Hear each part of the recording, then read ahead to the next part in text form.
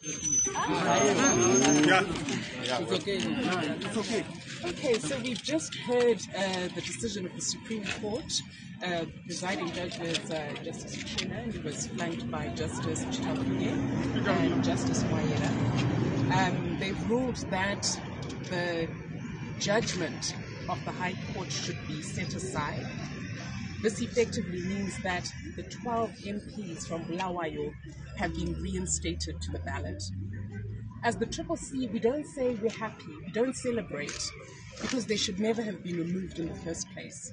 But what we do say is that we're relieved, because at least the people of Bulawayo will be able to choose leaders of their own. It would have been a coup on the will of the people for them to be removed. And as President Chamisa said this last week, and as we continue to say, the legislative authority of Zimbabwe derives from the people. There's simply no justifiable basis for the people of Bulawayo to be denied the right to vote in leaders of their choice. It's imperative that every Zimbabwean gets to make this choice.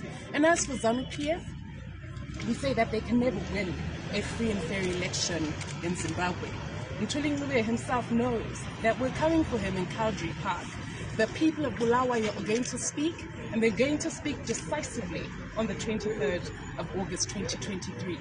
To the citizens, we say thank you very much for rallying behind these 12 candidates. Let's continue to campaign very hard so that we can secure a big win for the citizens. A big win for the CCC is a big win for Zimbabwe.